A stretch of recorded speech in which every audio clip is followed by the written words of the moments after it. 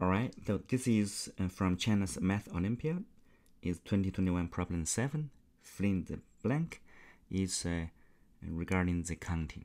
Alright, so here we're saying that we have a permutation of number 1. This represents a set of number 1 to 21.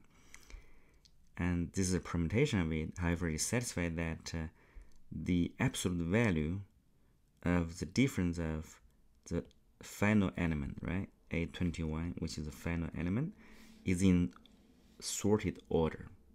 Right. So the question is, what is the total number of such permutation? Right. So why don't you pause the video, try to solve the problem, and when you're ready, let's continue with the answer. And this problem, I think, is probably good to consider different cases for the actual value of the last element, right? In the permutation, it could be anywhere between 1 and 21. Now think about it. What if A21 equal to 1, right?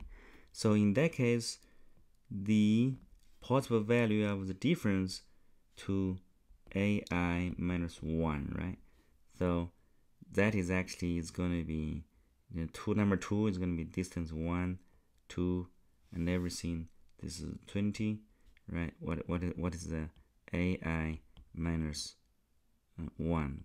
Right? If the last element is 1, everything, if you want to arrange in sorted order, there's one order to arrange, right? There's only one order to arrange. So in that case, you only have one choice in terms of satisfying the constraint here, right? This is a constraint. Yeah. Now, what if n is a different number? Let's say number 4, right?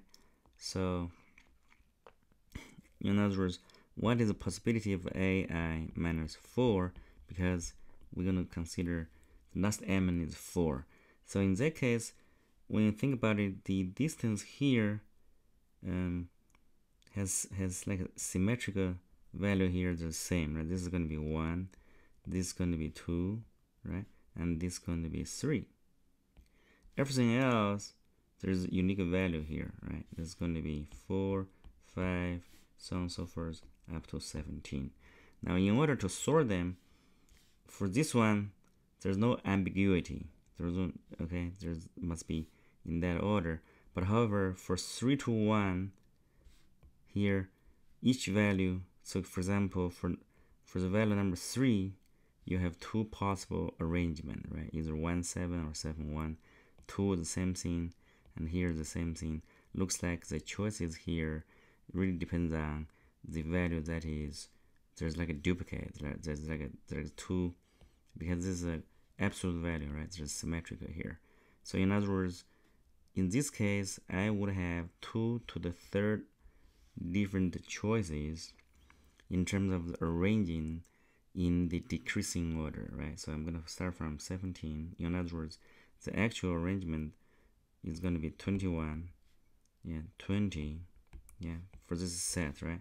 Yeah, and then when you go to number 8, and then for the remaining slots, yeah, final number, of course, we know that this is A21, right? And here, yeah, this is the 2 choices, right?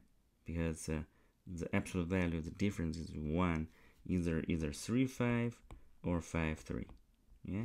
And here the same thing for this slot, so it's going to be either 2, 6, yeah, or 6, 2, right?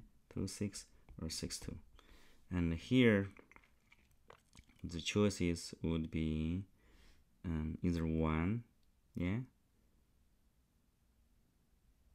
or 7, or 7, 1. So at each slot here, there is 2 choices. How many slots we need to consider? 3 slots, right? So you can use the same argument to argue that up to maybe number 11, right? For the number 11, you're gonna have, ambiguity for this is distance 1, distance 2, and then for every value here you have two choices. So we have a pattern here. So if A21, the value between like 1, right, to 11 integers, you have 2 to the I minus 1 choices, right? So if I equal 21, yeah. Now if you move over 21, right?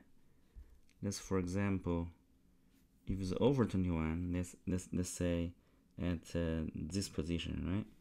So it's really how many choices is actually the 21 minus whatever the value you take, right? So the three choices here. If you are 16, then there's an ambiguity for 5 numbers here, right? So, and with 5 numbers here, right? So here the pair them up, and then each would have 2 choices. In other words, in this case, if A21, the final number, is in the range of greater than 11, so from 12, yeah, then you have number of choices 2 to 21 minus I. So in the case of A21 equal 18, the difference is there's no ambiguity for all the numbers up to here, right? So this difference would be 17, would be 16, so on and so forth. But come here, the 16 is the final, right? And then for 15 and 17, yeah, both are 1, that's 2, 3, 4, 5. Yeah, that's the difference. This is going to be 1, 2, 3, 4, 5. So in this case, I have 2 to the 5th ambiguity, right? So that would be the numbers. So in summary, the total number of such arrangement that satisfies the constraint is going to be, the summation of when this is by the case of the value of A21, right? So depending on the i's value, if it's smaller or equal to 11, you have this. If it's greater than 12, you're gonna have this, right?